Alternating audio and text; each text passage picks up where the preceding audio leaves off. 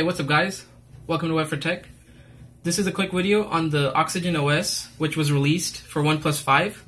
I've got the OnePlus 5 and it's been a day, and OnePlus already started to release updates for it. So I got the over-the-air, and I'm going to show you how to get the update and what changes they did. So let's get started quickly.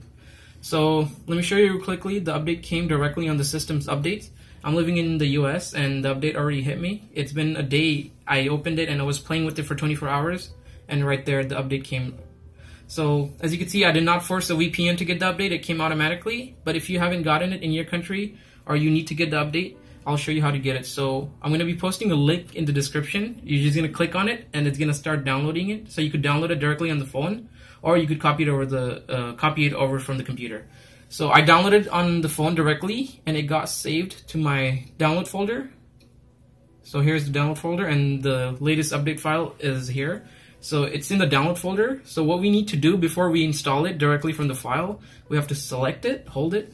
We're going to click the little three dot menu and we're going to click copy. And I copied it. I'm going to go back and then I'm going to click paste under the internal storage. So select internal storage, click paste here. And it's going to copy to the internal storage, and I'll show you how to flash that update. So the file copied, and we're going to go back to the settings, click system updates, and we're going to click on this little gear icon and do a local upgrade, and boom, there you go. The file is right here, and all you do is click local upgrade. Before I do the upgrade, I'm going to show you really quick what version they were on before we start the update.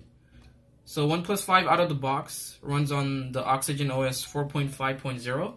They're going to go ahead and update to 4.5.3. So let's go ahead and look at the changelog really quick before we do the update. I'm just going to go ahead and do the update directly from my system's update. But if you haven't gotten it, all you do is click on the gear, local upgrade, and select the file. That's it.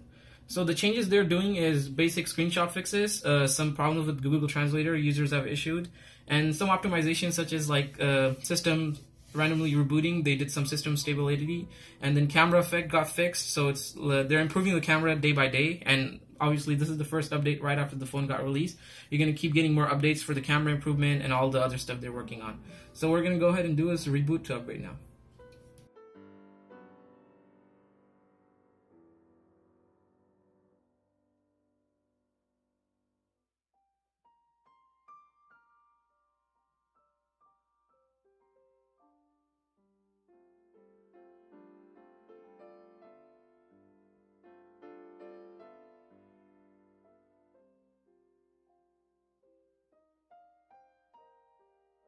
So the phone finished and update is almost about to be done. I'm going to go ahead and show you it got updated. Let's go to settings, go to our about, and as you can see, it got updated to OxygenOS version 4.5.3. It's running on the latest Nougat, so we are up to date. I'm just going to make sure. So we are all updated and ready to use the new OxygenOS update. So other than that, I think keep waiting for the updates. OnePlus is right on the spot of taking care of customers and releasing updates quickly and faster, improving their bugs right away. So this is something I'm happy about, that they already started to release updates and you've been giving good customer service. So thank you for watching the video, and please do ahead and subscribe, like, and share. Bye bye.